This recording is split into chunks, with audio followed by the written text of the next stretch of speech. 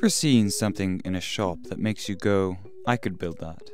Check out a small revolution in 4th South Leinster Street, Dublin, Ireland called Makeshop. So what is it? The Makeshop is an experimental retail/workshop space set up by Science Gallery. It's a space where people can come in and they can sit down and do workshops on a walk-in basis. During the day, we treat the space as like a cafe. So we have a menu and people can choose depending on time or how much they want to spend and what type of workshop they want to do. So they might want to do electronics, or they might want to do something with arts and crafts. And we have a range of different workshops that will suit whatever they want to do. We also have evening classes, which are more about longer term engagement. So we would do after the shop is closed, so they'd be more geared towards adults.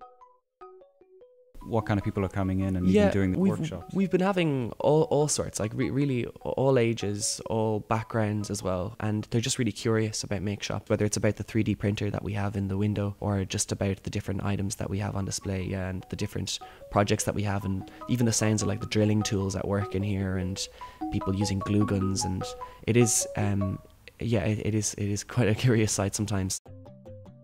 So, Davy, what are we making? We're making a doodle bot. So you could stick this combination of things onto anything. With this one, what we do is we stick it onto a tin and we stick markers onto it, and we use the markers like legs, and the markers draw pictures. So thanks to Davy, we now have a Draw bots or doodle Draw bots, yeah. Sebastian, if you'd like to hook it up. Really good one.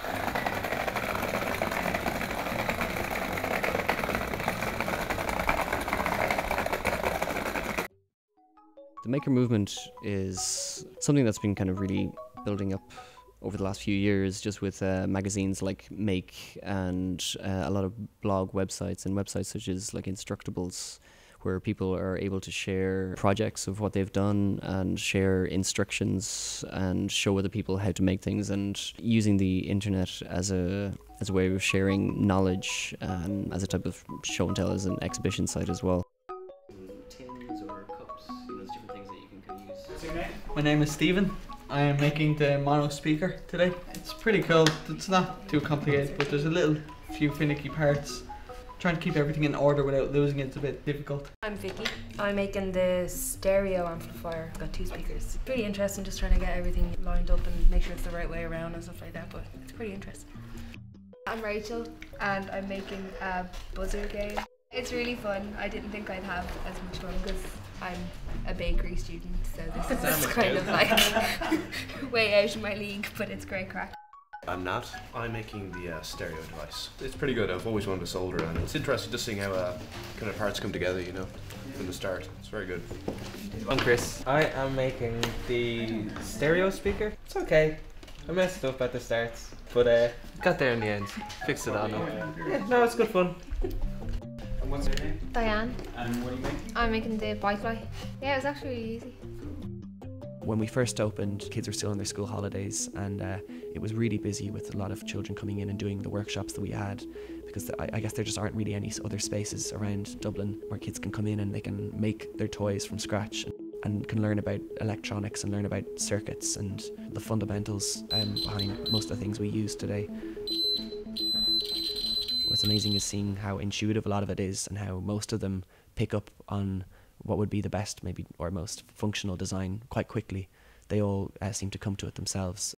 It's really a whole ethos, a way of feeling more empowered about the things that we surround ourselves with and the objects in our environment, and actually getting back to a certain sense of being able to make things and going against the modes of production that have been in place for the last 50 years. The idea of black boxing technology and planned obsolescence and mass production in general, which they really don't want you to understand the things that you're using. They want you to just, buy more, and that's kind of part and parcel of the whole production process. So I think the idea of the maker movement is really just about taking back control of the things that we use on a daily basis.